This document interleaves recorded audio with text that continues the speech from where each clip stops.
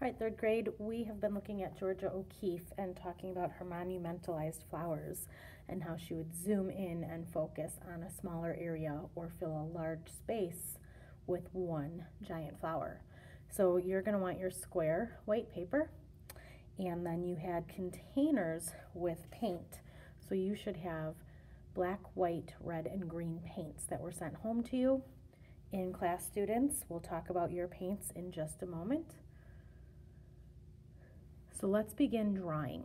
So the first thing we're going to do is find a center area, and we're going to start with an organic shape and draw something like that. Then I'm going to come out and start to formulate my petals.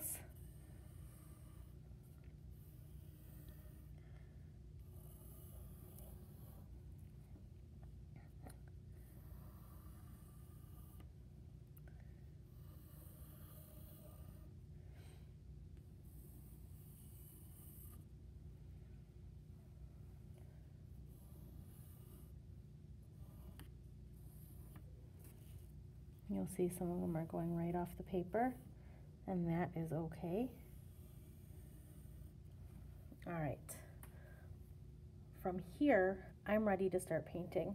So some of her flowers that we looked at were of poppies. So we are going to be creating a poppy. Now, just like when we work with oil pastels, with paint, we're going to use black at the end. So the center of a poppy is usually black. So I'm not going to paint this area right away. I want to give some highlights, and some shadows in my flower. So I'm going to go ahead and start working with my paint. Now, yours are in containers. You can certainly grab a paper plate or a paint tray if you have one, and you can pour some of those paints into there or use your brush and dip them to move them around and be able to mix them. I'm going to grab some red paint, and I want to just kind of pull it to the side. Rinse my brush because I don't want to make my white paint red. Scoop up a little. I'm just going to kind of mix some of this in, get a little bit of a pinkish color.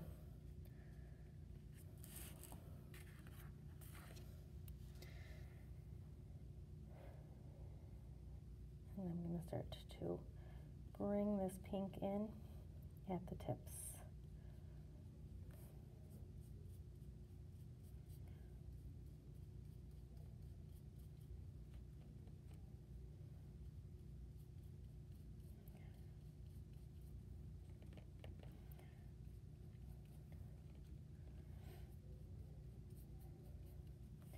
I can work with my red.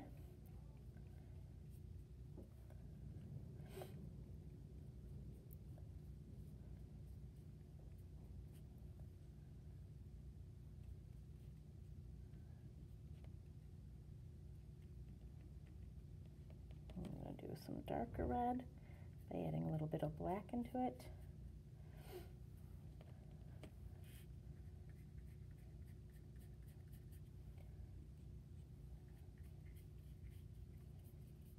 Now you notice that some of my lines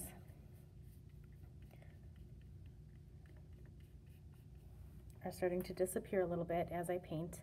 That's okay. We're going to come back and we're going to add some additional details in.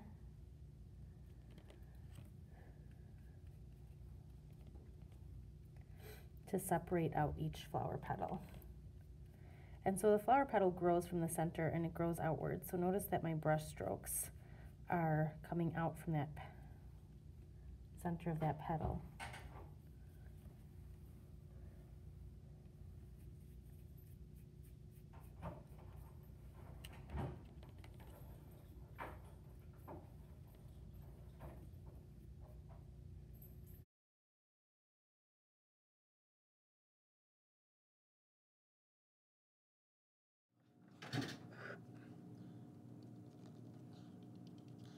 Now, flowers are very organic, so that means they're from nature.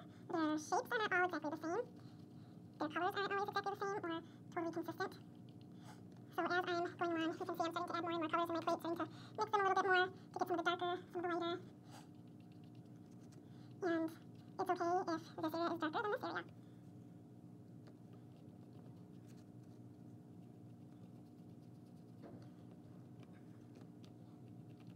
And so I'm starting again at the tips of my petals with my lighter color, my red with some white. And then I'm going in with true red. And then I'm doing my darker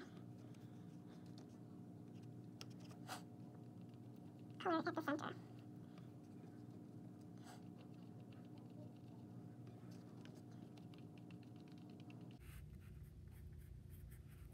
All right, so right now we've really kind of started to lose all of those flower petals.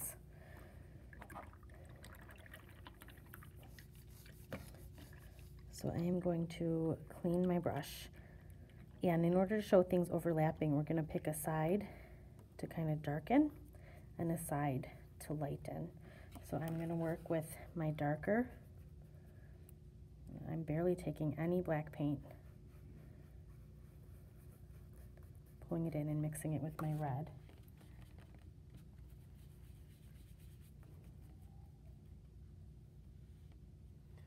And then by creating that darker paint, I'm going to come in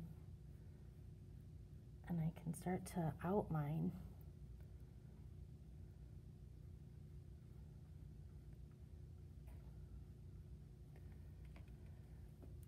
the individual petals.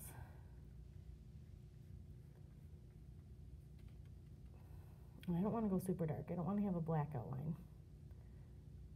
So I want to try and work with a darker version of red. And then we're even going to add some white.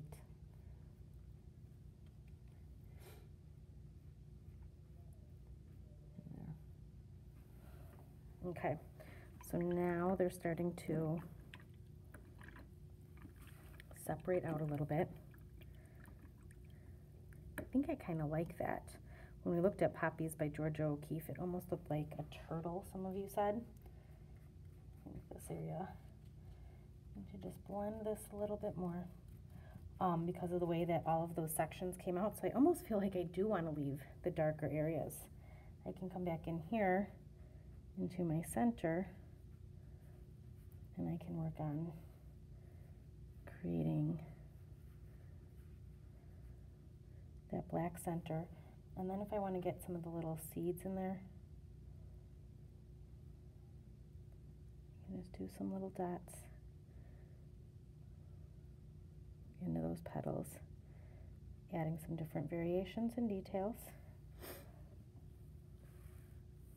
All right, so again, that was working with true red in the middle, light red or a tint of red by adding white into it on the ends, and a darker red or a shade by adding some black into it in the center. Now the remaining background, you have green, and you can kind of do the same thing where you're adding some white to your green, some black to your green, and working with different colors, and it just starts to give us the illusion of different leaves behind. So I'm going to do some lighter green, I'm going to do some true greens, and I'm going to do a darker green. I do want to wash my brush before adding black and green together, because gray and green would make a different tone. All right.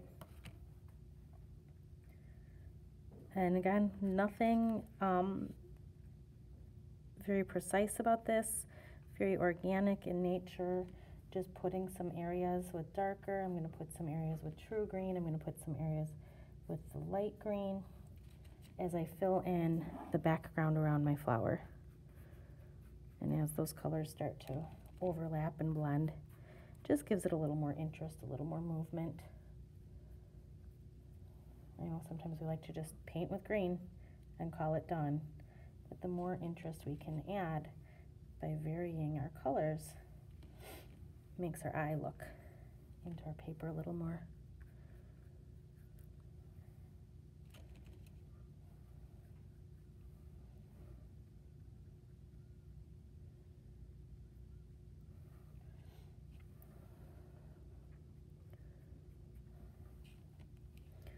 You can see some of my lines, so if I go over, I can really kind of clean some areas up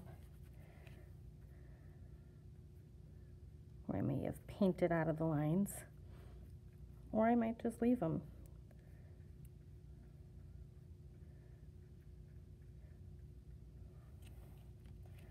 Because again, flowers are very organic, free flowing.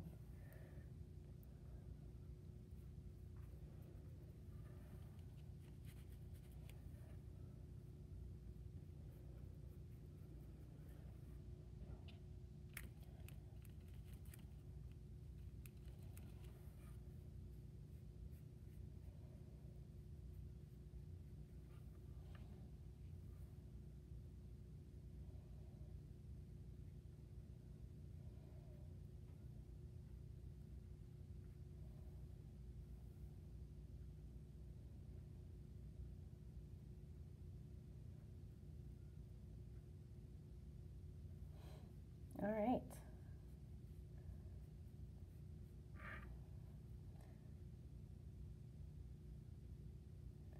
With this, I think I'm going to call it a day. And here is a poppy inspired by Georgia O'Keeffe.